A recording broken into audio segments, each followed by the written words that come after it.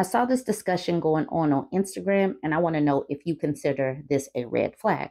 So this person says, I went on a date. I ordered fries and a salad. He said to the server, does the club sandwich come with fries? The waiter said, yes. He ordered the club, then he canceled my fries. Do you think this is a problem? Do you see this as a red flag? Do you see this as a man that is just conservative with his money? Weigh in. So for some additional information, he didn't just give her these fries. This person says, according to the original thread, he canceled hers and still wanted his side. He wanted them to share the fries that came as a side. To me, this sounds like a red flag, and it sounds very, very cheap to do this. It sounds very cheap because at most, even at a restaurant that's kind of expensive, how much could a side of fries be? Like $5? Why would you do this on a first date? This is a terrible way to make a first impression. At first, when they had posted this on Instagram, they didn't have the full story. So some people were saying, oh, this is cool. He's just being smart with his money. Some people are like, this is not a big deal. But let's look at some of the comments. Chanel says, it's absolutely a problem. What he did was save her time and energy in finding out he's a cheapskate down the line. She dodged a bullet. Thanks a lot. Then this person says, oh, nah, this is only the tip of the iceberg. First is the fries. Next, he's bringing a sandwich to their date for them to split. So he doesn't have to come out of his pocket at all. Fussy Kira says, oh, wow, this is how controlling behavior begins. Okay, so Goddess of Healing was wondering, was he going to give her the fries or was he suggesting they share? It's not even a suggestion if you're just splitting them without her input. But then Black Love Exists, that is the person who posted this, says, according to her, they ended up sharing. She left before the check came. He didn't stand up to say goodbye. So he saved a couple of dollars by canceling her fries. But then the whole point of the date is to, get to know somebody. Maybe it's an audition for the second date, and he blew it. He blew it. He could have literally just gone on a date by himself, or just order him some food if he was going to act like this and run off his companion for the evening. Jules Management said, to the lady saying this is not a big deal, it is in fact a major one. This man made a decision about her meal without talking to her, assumed that they could share food. How does he even know she likes him like that? And decided that something she wanted was not necessary without discussion. Yes, it's just fries. To the wrong man, this is the first test, accepting it as a sign that you are able to be controlled and manipulated. Don't assume he's a good guy on a first date. Assume the worst until proven otherwise for your safety and security. Too many women ignore glaring red flags in the beginning and then later say, I didn't know he was like this, except it's here on the first date. If you look beyond this narrative of the good guy who just wants to save money, focus not on what you would do on a date alone and more what a man you are just meeting should do to demonstrate his interest and make you feel safe. From that context, this man was wrong, and it's not just fries. This is absolutely spot on. Plus, remember, you are an adult woman, not a child that is learning how to order from a menu. You are not a child. You do not need another adult to come in and tell you what to order. Don't put up with this simply because the other person is a male with a peen. You are not a child that needs to be dictated to. And then this woman says, thank you. Shar says, great explanation. And then a man comes. He says, I assure you, it was just fries. It didn't say he shared the fries either. You typed all of that over some fries. And that's the thing. Men will not recognize red flags in other men, especially if they are a walking red flag. Now, during the course of this conversation, this tweet thread, the official Brandon Campbell, they let him know that he did, in fact, order and then attempt to share with the woman. And he still brushed it off and didn't really consider the other side of the equation because they don't really care that women understand and know what red flags are. They would rather us ignore them, even though they're the ones that are telling us to choose better. Egypt Star says, yeah, no, a man restricts your food at the gate. He's a red flag. Gold Digger says, you can't be serious. And Angie says to Gold Digger, we obviously need more details, but yes, unless we are talking about a child, it's giving cheap or controlling. Egypt Star responds, even a child, y'all decided to go out to eat. That's an indulgent activity. Indulge. Tigger says, don't cancel my order without talking to me, period. Epiphany says, who cares about a man who so-called knows how to save but not communicate? That's raggedy. So I'm going to leave it there. You see that there is a mixed bag of comments, but some of them are a mixed bag because they didn't have the additional information that he didn't just give her the fries, that he was in fact attempting to share them. So what do you think about this? Join the conversation, like, comment. Here is a tweet thread from a man talking about male friendships. So Meatball Time says, I've been feeling very undernourished in my male friendships recently. I think there's something just kind of wrong with the default mode of male socialization communication, something men aren't taught about relating to people. Now, I don't know if you guys remember a few months ago, I had posted this video where this older man in a cowboy hat was talking about what women are doing wrong and how it is impacting men and men's self-deletion rates and, just women and how we relate to men is just off. But men do not really dive deep into their feelings and their socialization to each other. Like it's very surface level. Like they can talk sports or cars or getting nookie, but they don't really talk about the deep stuff that's impacting them. And that's something that they need to work through. So that's the reason why I'm going to talk about this man's thread. He continues with, I realized several years ago that I could spend hours talking to my male friends and not learn a single thing about them. I always am the one that has to ask personal questions. And when I ask guys about their divorce or whatever, a solid third of them are like, shrug or hello. He continues with, I mostly just pity men at not sure how I feel about my divorce levels of emotional intelligence. They're not dumb, they're confused. They lack the tools to introspect. They were never taught. The emotions are just going to sit in the pressure cooker in their heart, maybe forever. Society tells men to suppress their feelings. Women demand go to therapy, but female modes of expression are alienating to men. All the other men in your life are just as confused because if they talk about the NBA isn't helping, they are out of ideas. No wonder guys feel nothing. I do want to go up to here. It says society tells men to suppress their feelings. Men tell other men to suppress their feelings. Men are the ones that created these hard boxes where feelings and emotions go into the boxes of the female gender, whereas men are not allowed that leeway. So patriarchy has harmed men. And until these men actually verbalize what has happened to them and why they are not allowed to express actual feelings that humans have, they are going to be stuck in this pressure cooker of built up feelings because they cannot break out of it until they acknowledge where things are wrong with this society. He says, where can men go to learn how to feel things and support each other? Fraternal orders like the Masons or the Elks, dead. Church or religion, dead. Strong, vulnerable men don't exist in the media. Clubs, third spaces, military, dead, dead, dead. Men unable to feel their feelings live confused lives, inflicting others, especially women, with the burden of feeling things for them or compensating for their their total lack of self-awareness. We need dedicated spaces for men to build emotional intelligence. Where are they? Well, who's going to build them? Meatball Times. Because if you can't expect women to do it, but then men brush off men's concerns. Ricardo says tangential, but I'm convinced that half of the reason getting friend zoned as a teenager drove me up the wall was that as a guy, I had no notion of the degree of investment women expect in their intrapersonal relationships, even when they're platonic. Because women do invest emotionally, we support other people. And so I don't know if men have the capacity to actually have a symbiotic relationship that is on a deeper level with a woman without expecting something in return. Like Nookie.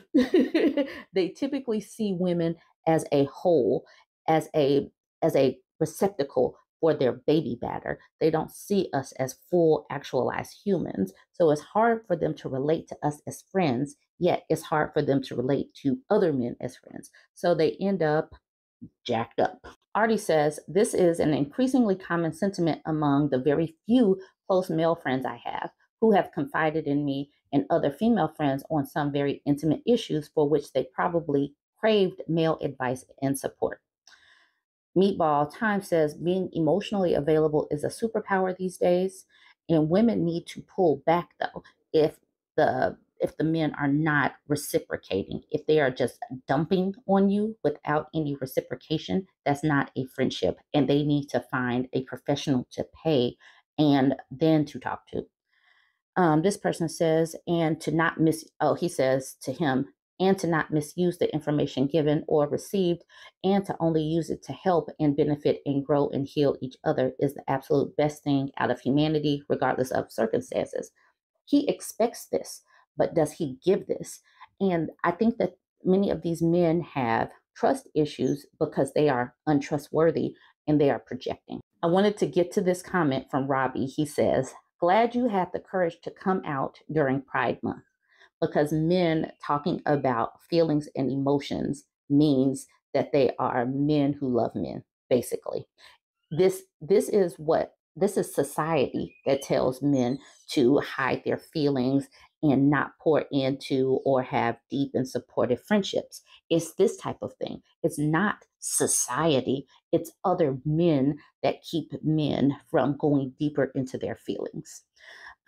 Robbie also says, the only nourishment I get from my male friends, we get drunk, talk and call each other every offensive name possible. This is not what makes a real friendship. This is not what it is.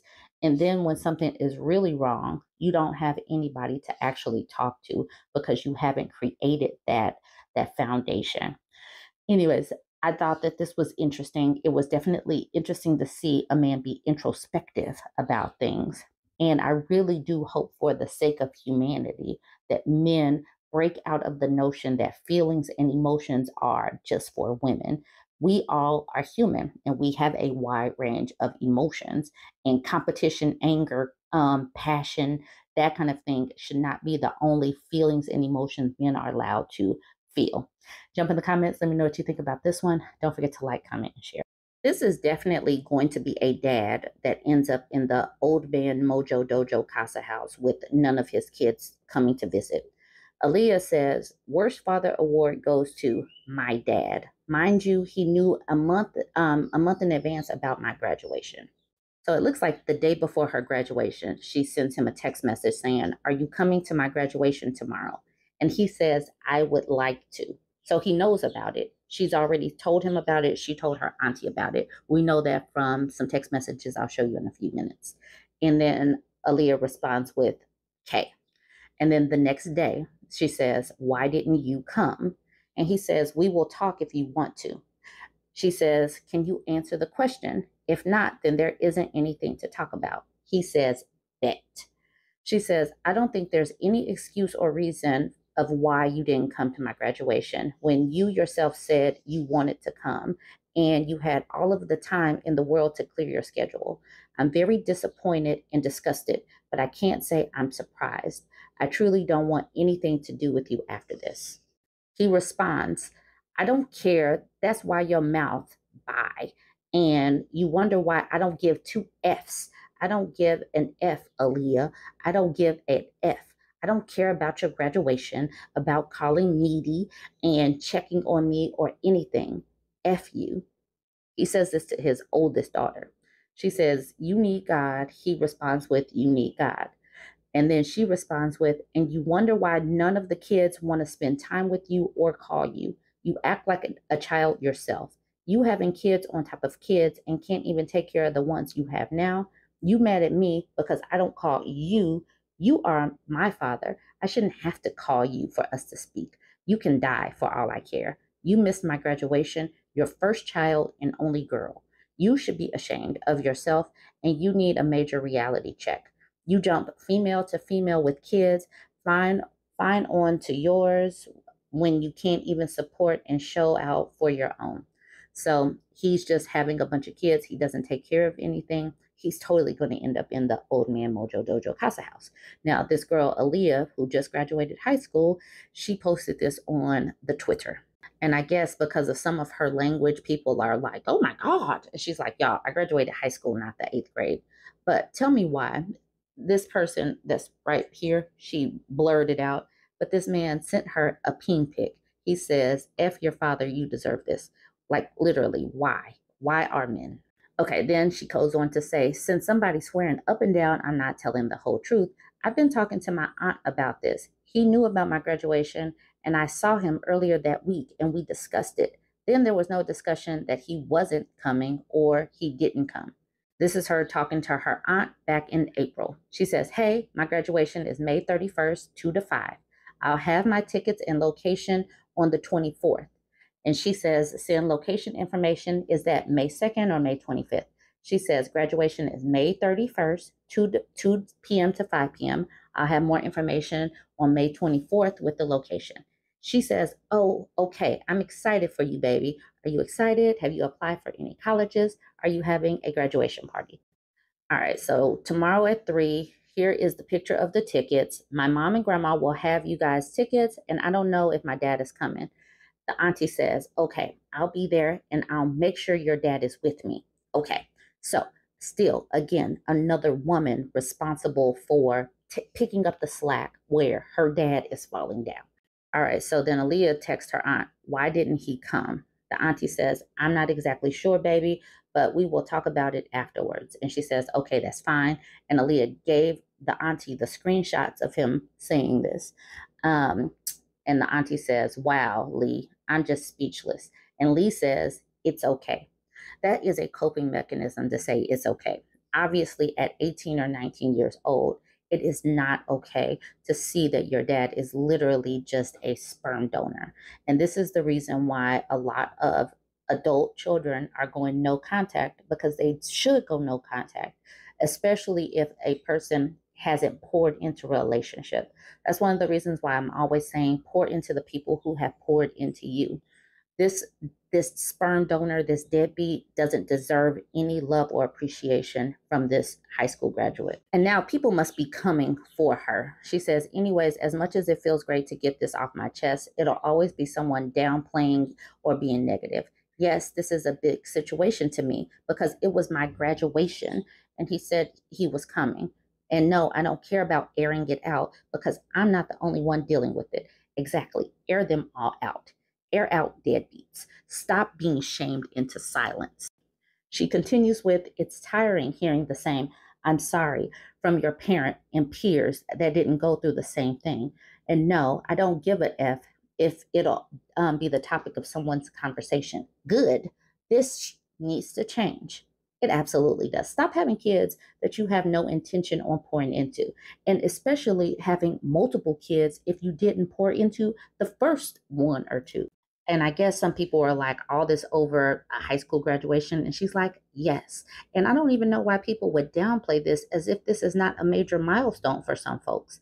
And she says, and to address this, it's always been my mother and my grandmother there for me. My dad went on to have 6+ kids after me and neglected them after making promises to everybody. If he was the supportive man y'all making him seem like, he should have been there.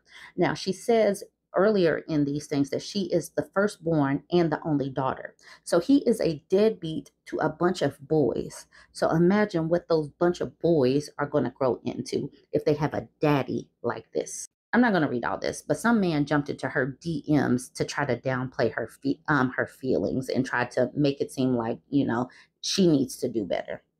You can read this on your own. I'm going to end it with her feelings because her feelings are very valid.